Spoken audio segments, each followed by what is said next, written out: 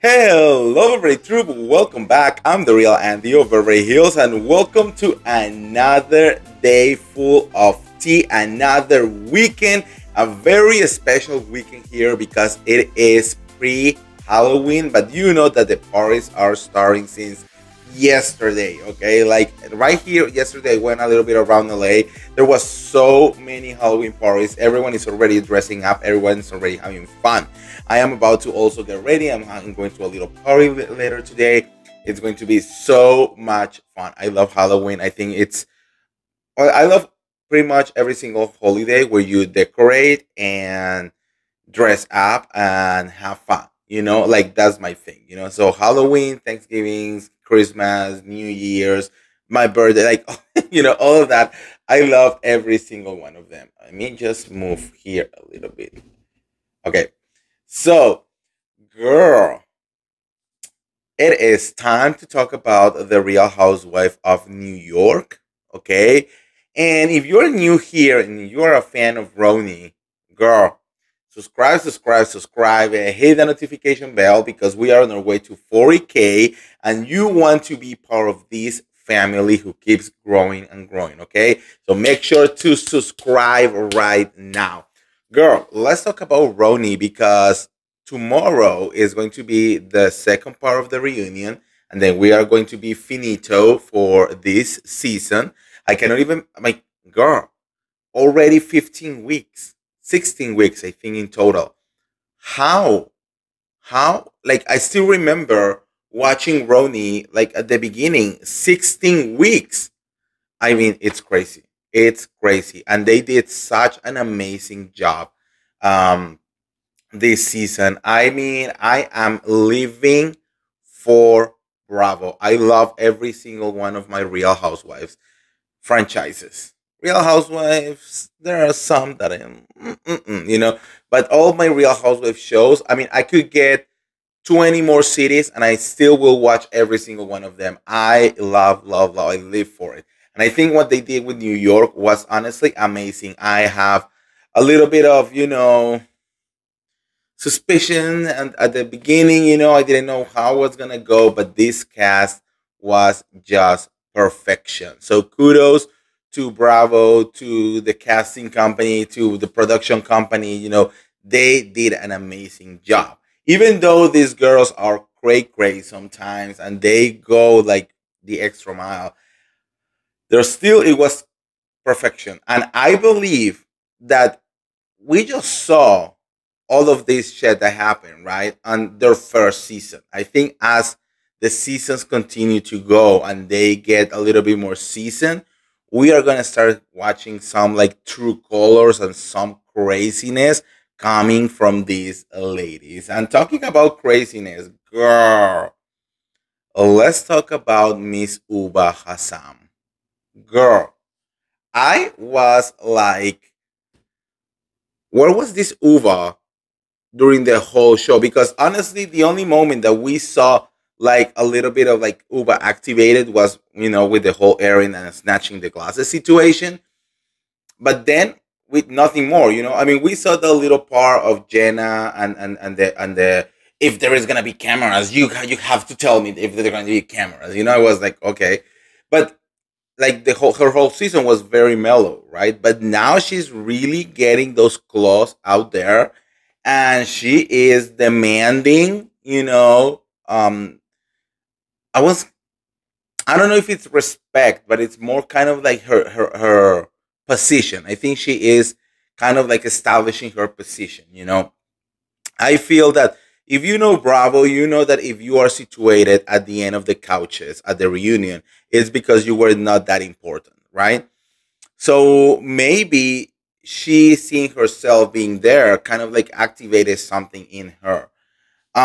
Because the activation that we saw at at the reunion, again, is something that we never saw during the whole show. So it was like, where was this Uba during the whole show? Look, I'm here for it, to be very honest. You know that I love messy housewife, and unless they become like disrespectful and weird, I'm here for the mess, right? But now Not only Uba is taking on Jenna Lyons and the other ladies of New York, now she is coming after Tamara Judge. Girl, I did not see this one coming, and I don't know if they're going to be able to squash the beef at BravoCon. Girl, um, Tamara, did an episode with Teddy on Titus and a Pod, and she basically kind of like she didn't trash, but kind of like talk about Uba in not a very favorable way. Basically kind of like a little bit boring. Like she was a little bit boring, and Uba was not having it. Mm-mm-mm. So first of all, she claps back at Tamara Judge, and then she goes and leaks the text messages between her and Tamara. Girl, you're gonna die. So for the clapback, Uba posts on her Instagram, and she says, at Tamara Judge, secure what? No, secure what Apple, darling. I'm the tree, dog. They edit this show to the moon and back. They nothing random. They choose to edit that way to creating confusion so people like you can talk.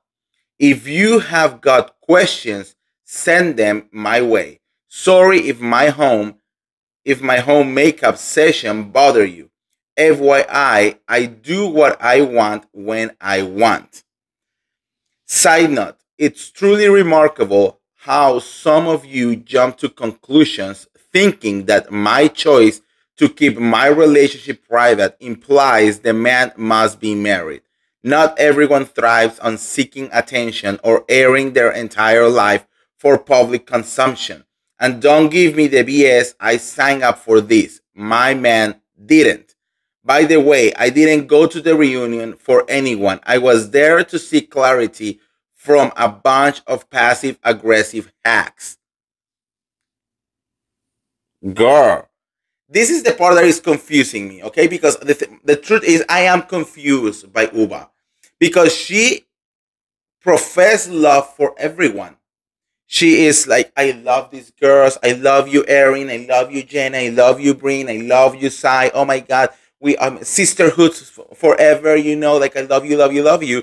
But then she is calling them names. She is implying other things. Oh, well, then we talk about how these two didn't want Jenna on the show. It's kind of like, where do you stand? I keep saying this. It's like a weird flip flopping, but it's not. She's not even flip flopping from one group to another. It's like it's if it's her against the world. I don't know. It's a little bit weird. And now for the text messages. Tamara Judge texts and said, Uba, we love you. Just didn't understand you anger towards Jenna. And yes, the editing. Sorry, I take it all back. Uba replies, I bear no grudge against Jenna. She shared her perspective in her confessional despite not being present for the full story. I found it crucial to address this and seek clarity. Regardless, Cheese, I grew tired of discussing minor matters like Cheese when more significant issues had arisen, and I appreciate that everyone was avoiding them and being passive. I wanted Jenna to know that the team she aligned with on the show didn't even want her. And then Tamara says, I wish they would have shown some more of your perspective. I feel like you started to bring stuff up, but they glassed over it. It got very confusing for the viewers. And Uba says, you know very well why they did that. Tamara says, love to have you on the podcast to hear more. Agree, no more cheese talk. And then Uba says, no, thank you. The majority of people here resort to passive aggression and can't confront the truth. I won't waste my time on a group of biased viewers accustomed to artificial interactions. Are you okay, Uba? Girl, I don't think she understands how reality TV works at all. I don't know. I feel that someone is not ready for Real Housewife because, girl, like, get used to this. I don't know. I mean, What do you guys think? Let me know in the comments below. And if you want to get all the tea related to the Real Houses of New York or any of the other Bravo shows, make sure to like this video, share this video, subscribe to my YouTube channel, and I'll see you around. See ya. Bye.